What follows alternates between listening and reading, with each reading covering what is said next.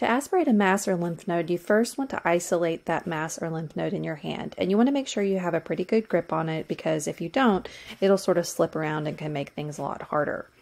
You then want to insert your needle into the mass or lymph node, and a 22 gauge needle is sort of the standard for most people, but you can go up or down in size as needed. And then when you're inserting that needle, you're going to have your syringe either attached or not. If you're going to be using aspiration and that suction, when you're doing that aspiration, you obviously will have your syringe attached.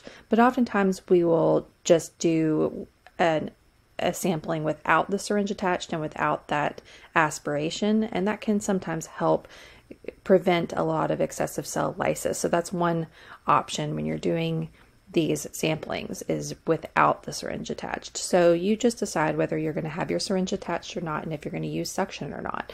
But you insert the needle into the mass, and then you're going to redirect your needle in several different directions. And this is what we call the woodpecker technique, where we're actually using a stabbing motion within that mass to get the sample. And then you withdraw the needle from the mass or the lymph node. And I'm going to show that technique here in this next video, and in your mind go through all these steps as you're watching that video.